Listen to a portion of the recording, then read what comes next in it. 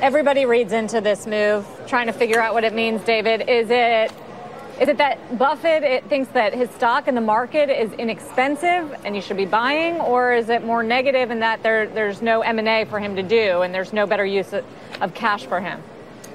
I don't think it means either of those things. And I don't mean to be critical of Mr. Buffett because he is the greatest investor of my lifetime.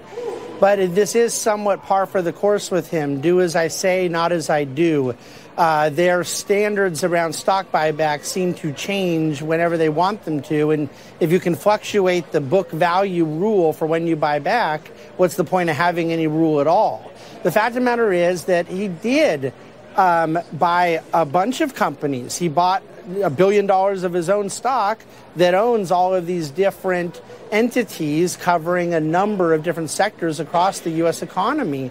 So if those things were considered to be overpriced, then why buy shares of your own company that holds them? I think it's a short-term place to do something with cash. I believe it was $18 billion of net income, so $1 billion in stock buybacks is somewhat insignificant. And I don't think an investor can read into that. But this is hardly the first time that Mr. Buffett is doing something different than what he advises others to do. To you. Finally, David, I know you don't make much of the move in a bigger way to buy back the stock, but what about the impact it's having on Berkshire, up 5%? Would you be a buyer on this kind of news? Well, we're not holders of Berkshire, although we are holders of some of the stocks that they own. But no, I wouldn't. And the reason is that there's a whole lot of reasons related to Berkshire as far as what exactly their business model is.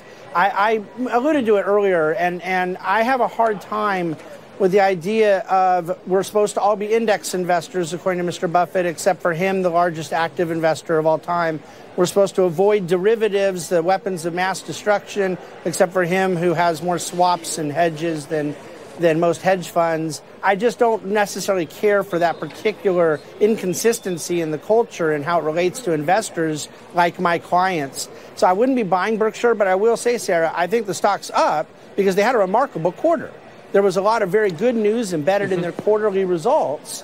And then you add on $1 billion of stock buyback. That doesn't hurt. It isn't driving it, though. But fundamentally, there's just these guys are highly levered to the U.S. economy.